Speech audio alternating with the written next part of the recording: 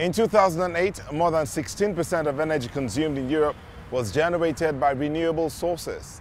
By 2030, the EU wants to double that figure, which means increased hydroelectric power. More on that later, but for now, welcome to Echoed Africa, the environment magazine brought to you from Lagos, Nigeria. Here's what we have for you today. A new generation of solarpreneurs is emerging in Africa.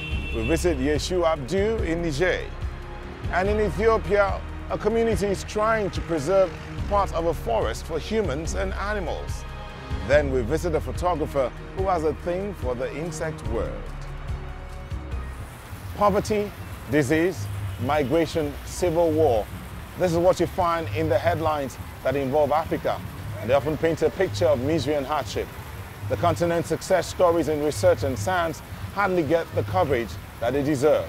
In future, Senegalese fishermen might be able to use an app to calculate how much fish they can catch today without devastating the fish population of tomorrow. That is vital as the fish stocks are shrinking along the country's sea coast while the population continues to increase. Now, the African Institute for Mathematical Science, which has its founding also in Senegal's capital, Dakar, is developing and testing an app that could help sustainably pursue the livelihood of these fishermen.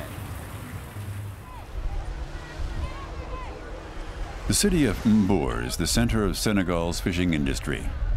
Here, catches are still good. But the country's population is growing, so demand is on the rise. And more fishermen are casting their nets in the same waters. Will there be enough fish to feed everyone in the future? Mathematicians are trying to find out. These fishermen are taking a break. That gives Kwabena Owusu the chance to tell them about his research project. The doctoral student comes from Ghana, so his Senegalese colleague translates for him. Their team is looking for fishermen to take part in an experiment. And in that case, we need each of you to help us with that, because you are the main people on the ground learning the language. Using a cell phone app, the fishermen will report the amounts of fish they caught and how long they were at sea. We will also be looking at a way we can sustain the fisheries, and what we do is the extracts from the experiments will be analyzed statistically, and after that we actually model it using belief revision models. That is another branch of mathematics, and with that it is hoped that it will help to design and implement the continual improvement of the fisheries. The researchers never lose sight of the reason for their research. They can see the ocean from their workplace at the African Institute for Mathematical Sciences, or AIMS for short. German researcher Gunnar Brandt is a partner in the project. Kwabena Owusu tells him about his talk with the fishermen. Brandt and his colleagues at Bremen's Leibniz Center for Tropical Marine Ecology came up with the idea of modeling the fishermen's activities mathematically. Their experiment is just one of several cooperative projects at AIMS. Established 4 years ago, the center in Senegal is part of a Pan-African network of AIMS institutes. They nurture the mathematical skills of the continent's brightest students. What it seeks to do is to discover the next Einstein. They actually believe that for Africa to develop, then we need to first develop the mind, the brains of the African, so that the African itself can help develop Africa. The spectrum of research is broad, spanning both theoretical and applied mathematics. And top researchers from around the globe come here to give lectures and workshops. At AIMS, the hierarchies are flat. To be an internationally recognized center of excellence means being open to unconventional ideas. So Professor Mohammed Fall's door is always open to young researchers like Kwabena Owusu. In my understanding, the teacher may have more experience, better say more knowledge, a lot of knowledge, but the students might be more intelligent. So it's better to always discuss and to see the way that the students understand things. Whether the mathematicians will be able to help the fishermen of Mbour remains unclear. But their research shows that they're serious about trying to improve life in Africa.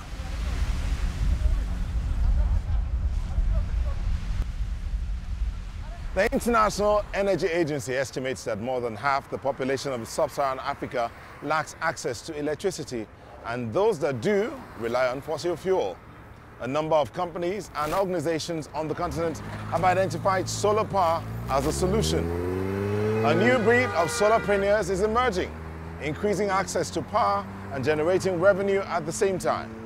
Along with some friends, Yeshu Abdul from Niger founded a small company that uses renewables to raise food security in rural areas.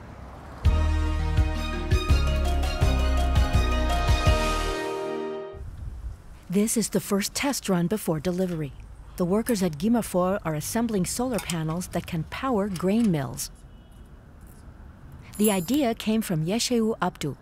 Along with friends, he founded a cooperative to start his business. In rural areas, women had to grind grains by hand or with diesel-powered mills. Now those days are over. Yeshu Abdul has already sold 4 machines to communities. Each one cost the equivalent of just over 450 euros. The grain mills function with solar energy alone. You don't need to store any reserves. You don't need diesel fuel. One mill can provide for a village of up to 10,000 people. Yeshu Abdul was supported by the Sipman Startup Center in Niamey. Here, young entrepreneurs can meet, work together, and network. They develop apps, GPS systems for transport companies, or they have new ideas for the energy sector. Up to now, Niger was not known as a hotspot for company launches, as the center's director explains. Business culture is not widespread in society here. Many people work in the informal sector.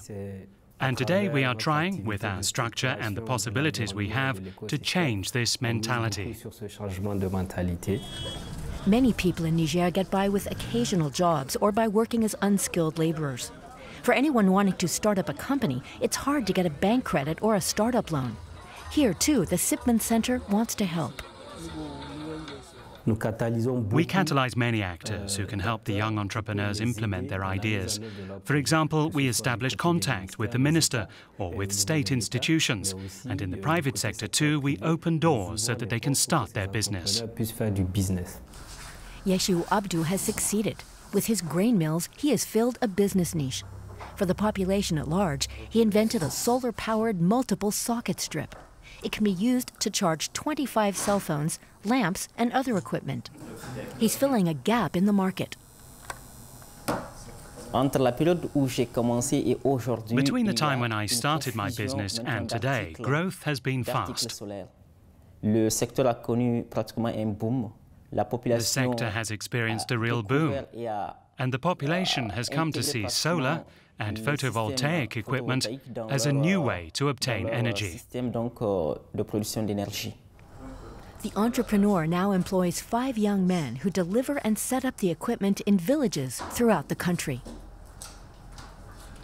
Yeshu Abdul's company aims to sell solar-powered grain mills together with solar panels in at least 100 villages in Niger by next year.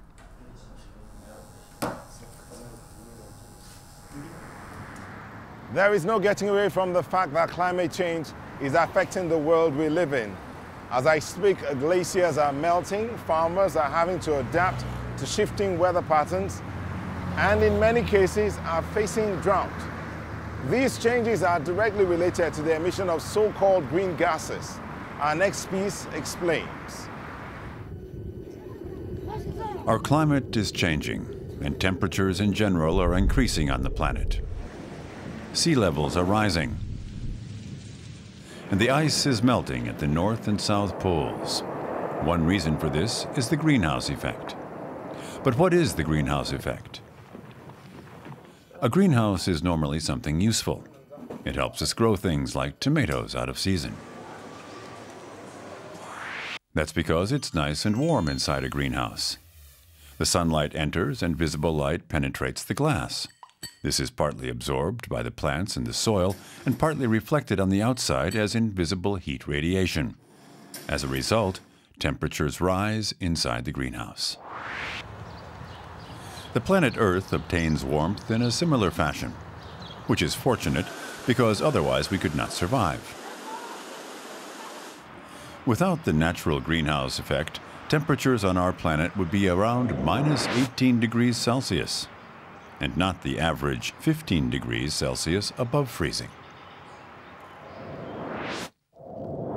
Sunlight penetrates the gas layer of the atmosphere. It's partly absorbed and partly reflected, just like in a greenhouse. Small particles in the air ensure that a percentage of the reflected radiation is sent back to Earth. However, humans cause a lot of pollution by producing large amounts of carbon dioxide, methane, and nitrous oxide. The small particles increase in number, and the result is just like a greenhouse where the glass is too thick. So an increased amount of radiation is sent back to Earth and the heat is unable to escape, causing temperatures to rise constantly on our planet. Staying with green, over the next 15 years, the European Union is aiming to generate about 27% of its energy through renewables. As a role model, Germany plays an important part in the process. But there is more to green energy transition than simply shutting down nuclear and coal plants. Because what happens when there's neither wind nor sun to keep the continent ticking? What's needed is storage, and that's where Norway comes in. Its vast hydroelectric power plants could function as giant batteries for the whole continent. Let's check it out. Water, water everywhere. In addition to oil and gas deposits, abundant water makes Norway one of Europe's most important energy producers. Tall mountains and high precipitation make ideal conditions for hydropower. Blåsjø, the country's largest reservoir, lies at an elevation of over 1,000 meters. 14 dams ensure the pumped storage power station connected to it always has enough water.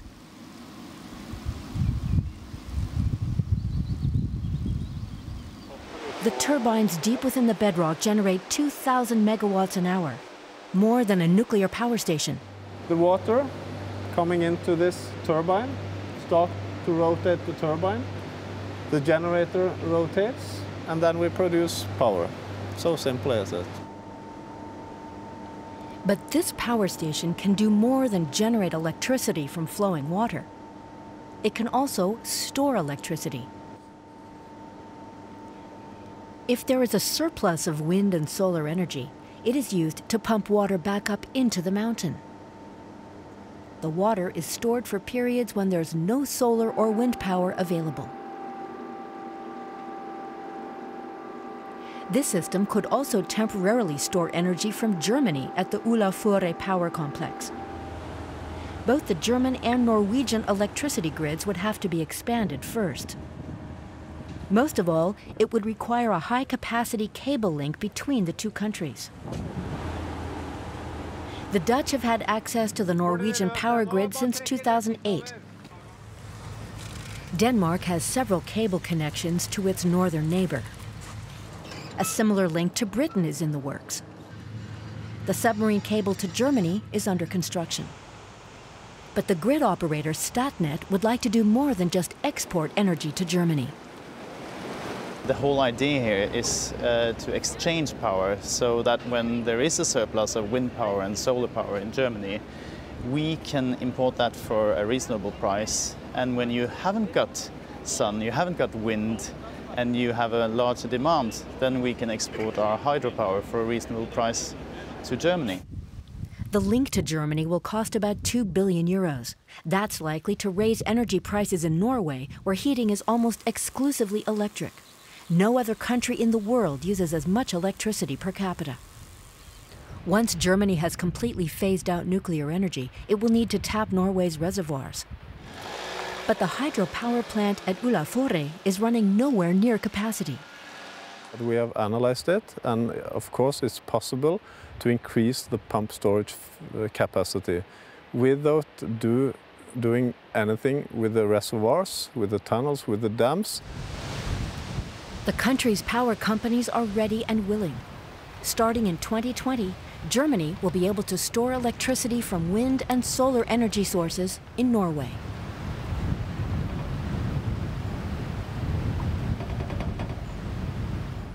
Chances are that you know or have met someone who's called Paul, but let me introduce you to a clever namesake.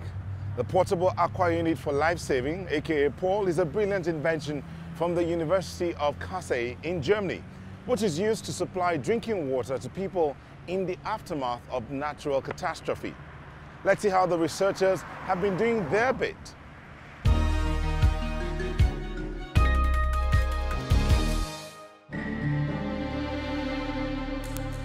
War, earthquakes, and extreme weather cause mass destruction and lead to conditions where disease can spread quickly.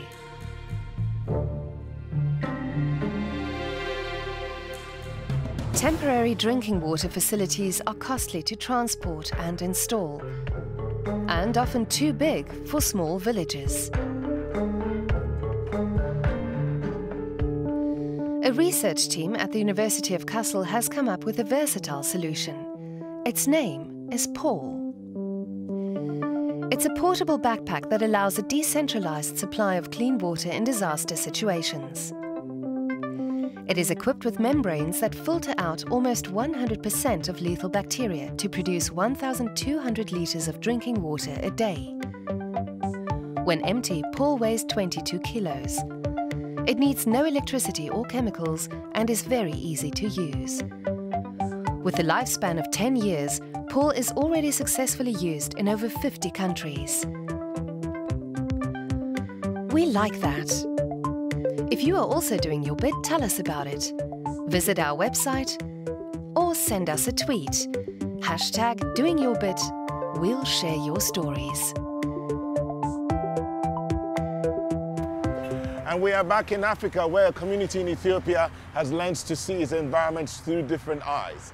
The Sheka forest is one of the country's largest and last remaining tropical forests. Not only do trees there protect soil from erosion and take carbon dioxide out of the air, they also provide rich habitats in which different species of animals, birds, and insects can flourish. In order to ensure its survival, clan leaders, the local community, and the local government have joined forces to find sustainable ways of living with and from the forests.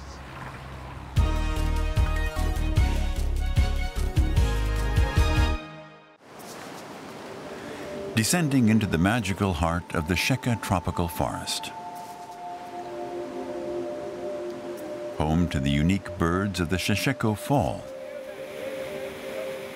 These birds can be found nowhere else, explains teacher Melaku Areto. Only here at this cave next to the waterfall. The Kararo tree, found only in Ethiopia, also grows here extensively. The forest is very important for the people. Everyone breathes the fresh air it gives. Without it, people wouldn't exist. The Sheka forest is vast, covering more than 2,300 square kilometers in southwest Ethiopia. It's one of the country's last remaining green belts. The area is home to many rare and threatened species.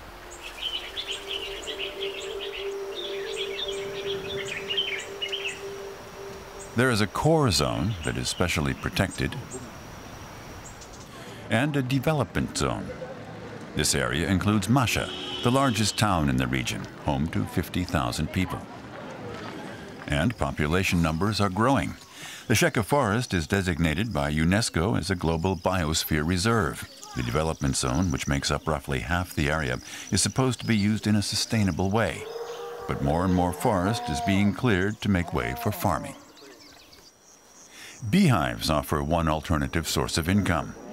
The Ethiopian aid organization Melka bought the hives and began offering local farmers training in beekeeping. The program is partly funded by the International Climate Initiative. By that process, the communities coming from the forest, and they are working together. And what is the advantage of this working? If they are starting the modern beehives as a group, most of the trees cannot be cut. Thanks to the honey that we sell, we can buy clothes for our children and books for their schooling. We can pay our taxes and make our homes better. The lula tree is on the list of endangered species. This one stands in the garden of Dakito Atestata, a respected clan leader. Those who come to listen to him keep a respectful distance. The authority that he exercises plays an important role in helping to protect the forest. Anyone who cuts down a tree without permission must pay with an ox. The lula tree is sacred to the people here and used in prayer rituals. Cutting it down would be out of the question. Our holy places have existed for many generations. They were chosen by our ancestors. We go there to pray for rain and for a good harvest. They are places where the gods listen to us. The core zone of the forest is specially protected. No one is allowed to clear trees here. The people of Sheka live in the forest and from the forest, and that's the only way to ensure it remains protected.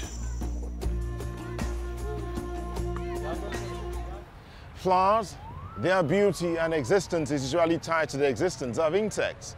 But few people are as familiar with insects as the British photographer Levon Biss, who transforms their tiny frames into giant images using a special microscopic photographic technique. The results are on display in Oxford, England. If visitors are as fascinated by the tiny details as the photographer, the pictures could help to cast creepy crawlies in a more positive light. Indeed, that light could be beautiful too.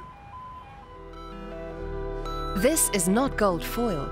It's the wing of a South American bee, magnified 300 times. And although this might look like a leaf, it is actually the armor of a tropical tree hopper. Insects as we've never seen them before, each with its own surface structure.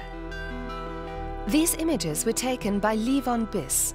He spent 2 years photographing the insects, and during that time, he developed a lot of respect for them.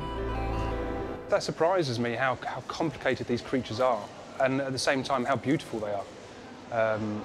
We have this cliched idea of the creepy crawlies being horrible or scary, and they're just not. If you look at it, I don't think there's one single scary picture in this exhibition. Biss named his exhibition Microsculpture. It opened recently at the Oxford University Museum of Natural History. The museum has Britain's second largest insect collection, and Biss was given access to its archives. Entomologist James Hogan worked with Levon Biss to help him find especially beautiful examples. We wanted to have specimens that were not too big, because in general, a lot of large insects have been photographed before, and people are quite familiar with those kind of images. So the specimens were based on things that I knew had an interesting surface detail and would be interesting colours. So there's some insects that have really spectacular metallic colours, for example, which I knew would look amazing, after Levon had photographed them. Levon Biss combined 9,000 individual photos to produce the picture of the jewel beetle. Under the microscope, he moved the insect 10 micrometers at a time, a seventh of the width of a hair. It took him 3 days to take the series of pictures. A sterile workplace was top priority. Insects are around us all the time. You see them all the time, but you don't really see them. It's only when you go all the way in that you can understand how beautiful these creatures are. The photographer put the pictures together on a computer. Working with this complex jigsaw puzzle paid off. He was able to create incredible close-ups. Each hair of the beetle can be clearly distinguished. Levon Biss's photos show the structures of the beetle's body and let us explore a new world.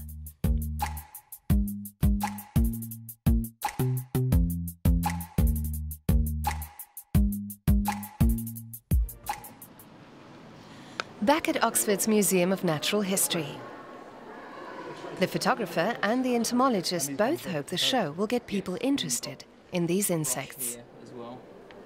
So this will have some kind of function. I want them to have a newfound respect for these creatures, to look at them in amazement and be astonished by them, and fall in love with them. I hope that it will encourage people to study insects as well, not just appreciate them, but to study them because they're just fabulous, really.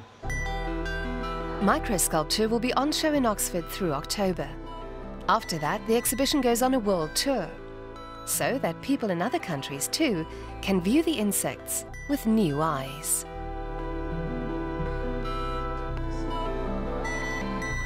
Experts say it will take a change of behavior by humans to reduce the negative effects of climate change.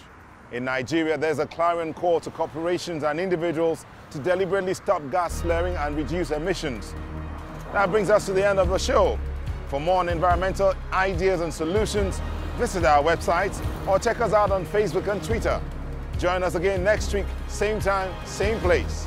Until then, goodbye from Lagos, Nigeria.